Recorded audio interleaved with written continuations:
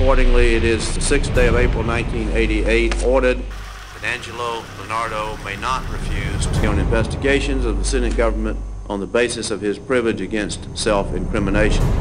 Under this order, you are prepared to testify? Yes.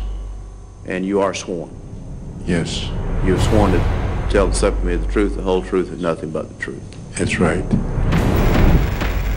Angelo Leonardo became the highest-ranking mafia member to betray that Sicilian code of silence and go to work for the federal government in Cleveland and in many of the other major cities.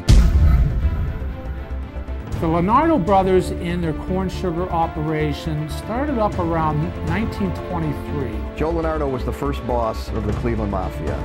They brought in corn sugar from all over the country. Corn liquor was the alcohol of choice, and it was made from corn sugar. Big Joe was murdered in October of 1927. This was the actual start of the corn sugar war here. The vendetta that Angelo took out against the killer of his father was the first criminal action that's recorded that he was involved in. I pulled the gun out, and when he saw that, he raised it, he started yelling, you know.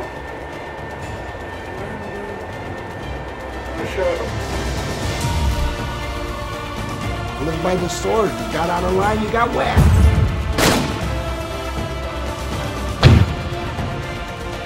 I don't look at him any differently. I mean, that's my father. Is it hard to kill somebody? It's not hard.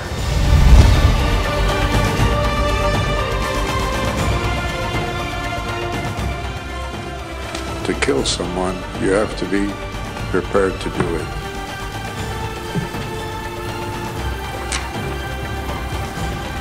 You only know what you've seen on TV. But that's not the man that he was.